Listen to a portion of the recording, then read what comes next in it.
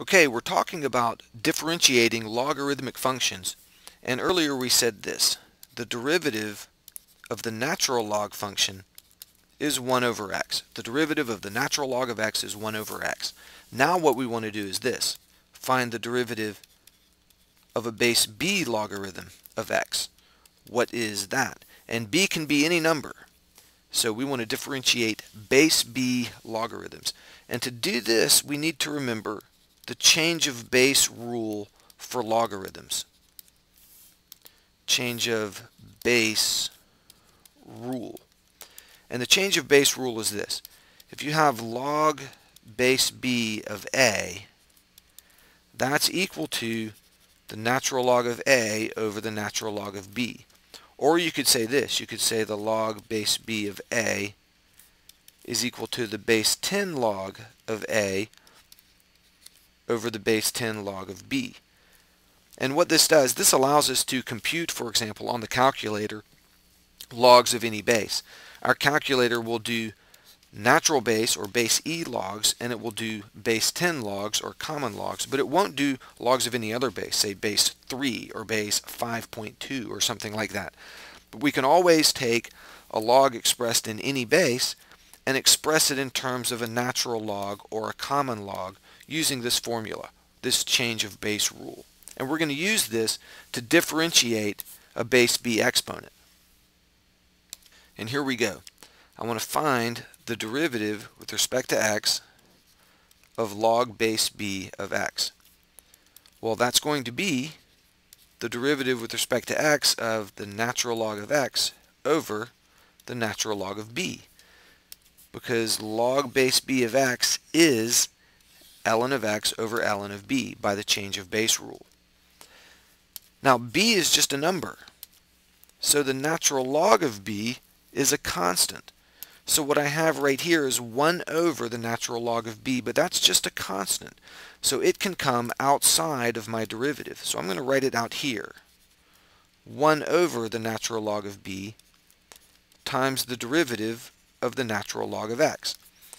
And this, the derivative of the natural log function, is something we know. This is what we learned earlier. The derivative of the natural log of x is 1 over x.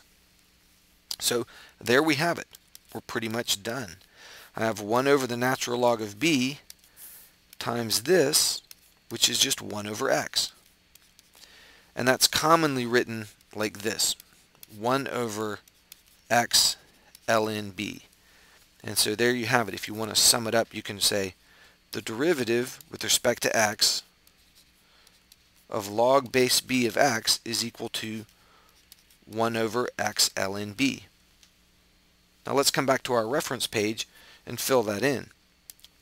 So the derivative of base b logarithm, and here it is here, the derivative of log base b of x is 1 over x times the natural log of b.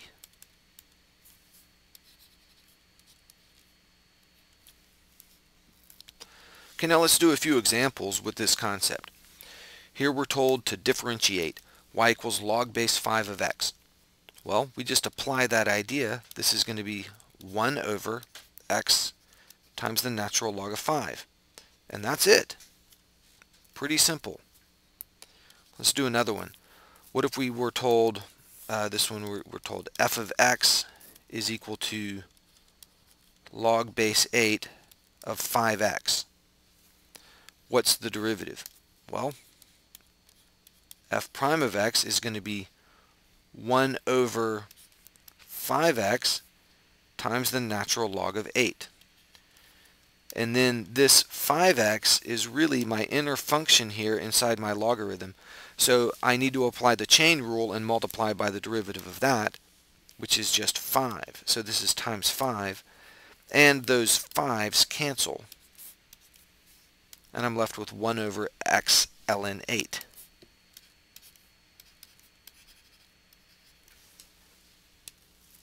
I'll do another example here.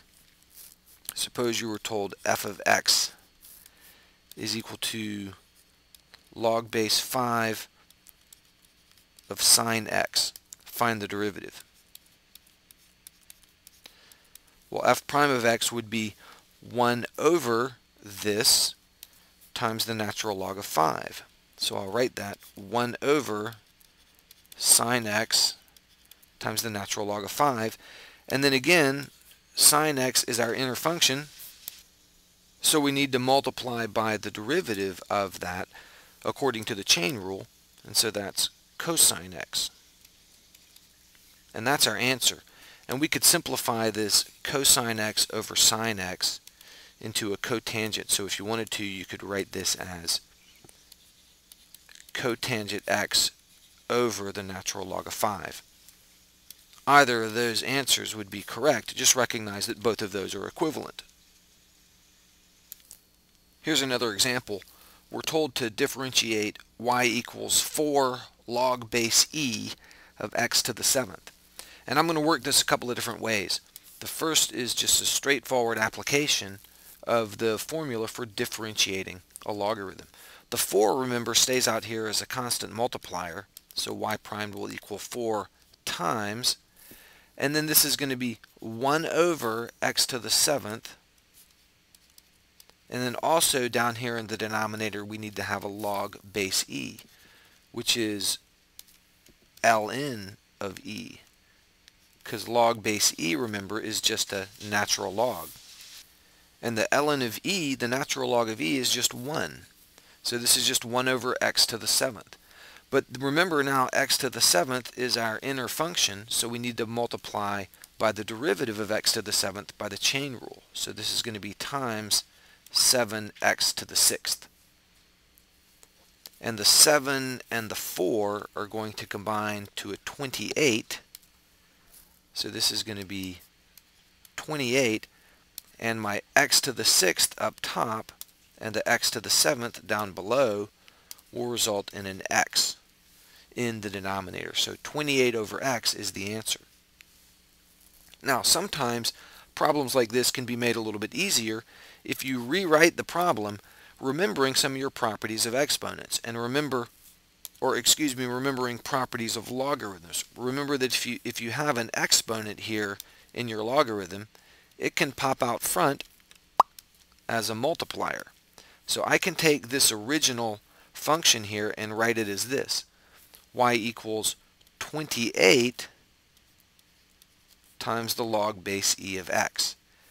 And this 7 just came out front as a multiplier and got multiplied by the 4 to give me this 28.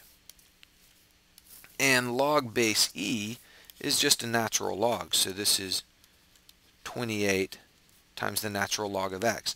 And then I can take the derivative of that. Y primed is going to be 28 right there times the derivative of ln of x, which is just 1 over x. And it's pretty easy to see that that is equivalent to what we got earlier. I think this method is a little bit easier. And in general, that's one of the things that logarithms are useful for. They make things easier because they can do things like that. For example, changing an exponent into a multiplication.